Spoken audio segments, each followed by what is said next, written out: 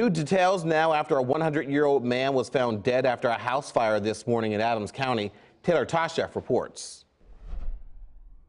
According to the Adams County coroner, 100-year-old Samuel Helsley was found in his bedroom after the fire started in the basement of his home. Helsley was the only one inside at the time the fire started around 1 this morning on Arntsville Road in Butler Township. Crews were still on scene around 4, which was when the coroner was called to the scene. State police say the fire was caused by faulty electrical wires in the basement.